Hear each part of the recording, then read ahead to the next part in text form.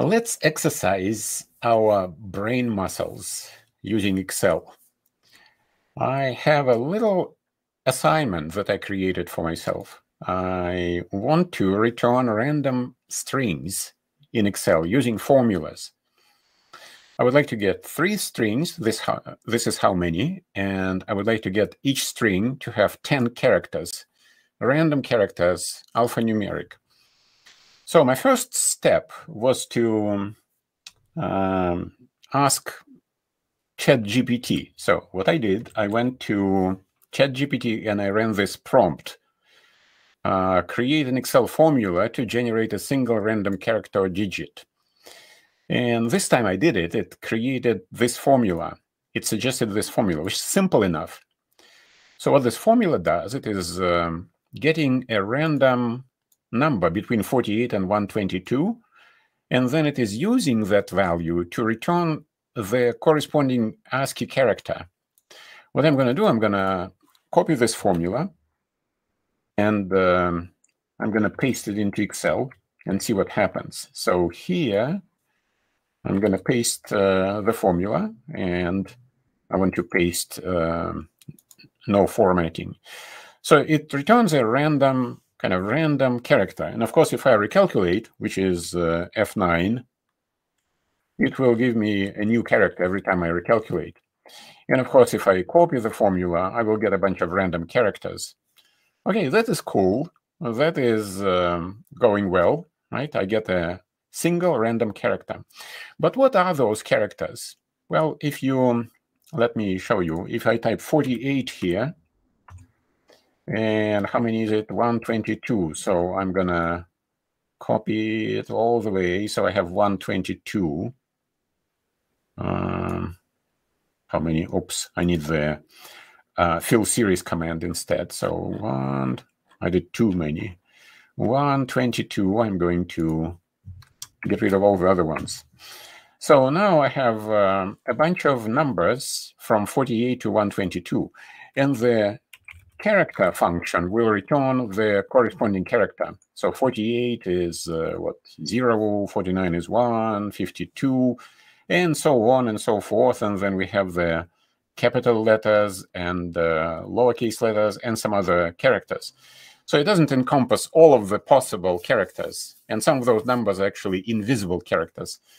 But that is easy enough. So character based on a number. And if the number on which that character is based is random, then, well, you get a random character. So that is what I have here. RANDBETWEEN 48, 122, CHAR, the character function, returns the character. Now, the thing is, I would like to be this many characters. Of course, I can copy this formula 10 times into 10 cells, but that is not very productive. I want to be able to type the number of characters I would like to be in that string. Well, this is not a string yet, but what we can do, we can create a calculation that will join all of those random characters into one string. And that's easy to do. You just type TEXTJOIN, join, and you select all of these characters, right? And that will join them. I need to specify the delimiter first. Double quote will be no delimiter. And I would like to also specify true or false argument. I want to ignore empty cells or empty values.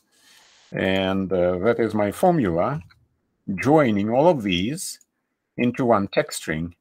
And of course, if I recalculate F9, F9, F9, I'll get another text string. So that's cool, but that's not dynamic. So how do I make this dynamic? Well, there's a pretty cool function called sequence. And let me show you how that works. If I type sequence, you can fill a sequence of, well, a sequence means sequential, right? So a sequence of numbers, vertically, horizontally, or both. There are several arguments there, but I'm only interested in rows. So a sequence of, let's say, 10 will fill 10, 1, 2, 3, 4, 5, 6, 7, 8, 9, 10. And if I put like 9, I will get 9 numbers and so on. So now this is called a dynamic array. Right? So what we can do, we can use the dynamic array, which is provided by the sequence, and we can assign this calculation to every occurrence of that sequence. And one way to do that is to use the map function, which is a new cool function. Well, new-ish, I think. Not sure how new or how old it is. But it's just called map. So you're mapping, and see what you are mapping. You are mapping an array, and the sequence provides an array. So I'm going to click on this. But of course, I want to reference the entire array. And to do that, I'm going to type the hashtag. That is how we reference a dynamic array in Excel. So we're going to reference the dynamic array based on the sequence, which is in A6. And the map function requires a lambda function in order to function. So lambda is another cool function, which I'm going to type lambda right here. And lambda requires a parameter first, right? So I'm going to say, OK, what is my parameter? And that is kind of like a variable. So you say, OK, it can be just one letter. So let's say C, comma. C is the name of the variable. And after the variable name, I have this calculation, character RANDBETWEEN 48, 122. I'm going to close parentheses and press enter and say yes. Now I get a spill error because all of these are not available. Those cells are filled with all of those formulas. I'm going to clear that. And then look at that. I have a sequence here, and the sequence is mapped to the calculation of a random RANDBETWEEN. You see right here. I'm going to copy my formula text in here. So this is the sequence formula. So now, and this is the map formula that is using the sequence in order to map those, the sequence, the array to the character, random character calculation. And now if I put like 15, I get like 15 and so on. Now this one is not including all of the characters because I am not referencing a dynamic array. In order to reference the dynamic array, I'm going to reference this cell and type the hashtag. And now this will be my string based on these random characters. So of course you may already know that you don't have to have this separate from this and this one in another cell or another range. We can combine everything into one formula. So this calculation here is being fed into the calculation on the right-hand side. So I'm going to take this, copy, Control-C, escape, and I'm going to replace the reference to A6 hashtag with the calculation that's inside A6. And now I'm going to take this entire calculation that is also being fed into the next formula, copy it, escape, and I'm going to feed it into the B6 reference with the hashtag, but in this case, the formula will replace that dynamic array reference. So this is a standalone calculation now that does not require any of these. So here, what I'm going to do, I'm going to copy my formula text here so you can see the formula. It's kind of getting to be a long formula. So now we have a dynamic number of characters. So let's say type 7.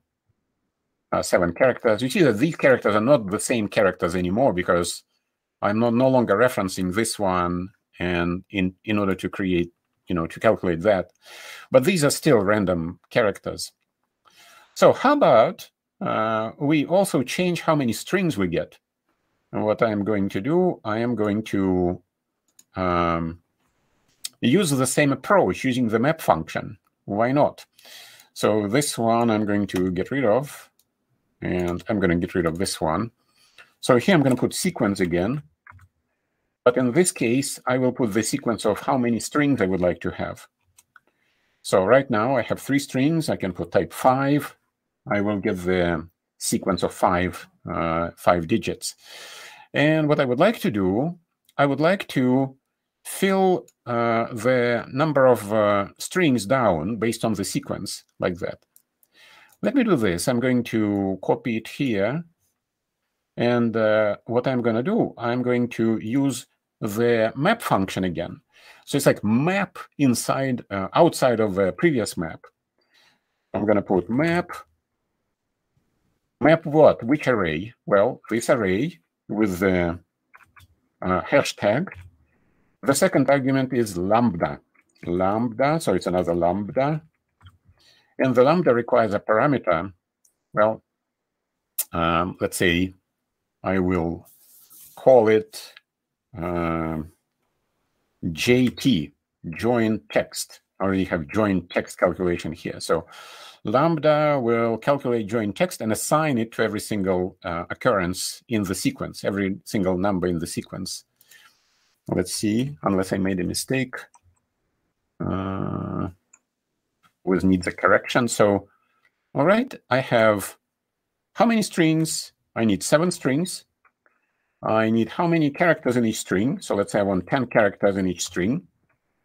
You can generate passwords that way. But again, we don't need the sequence as a separate calculation. We'll just take the sequence after verifying it works, copy it, and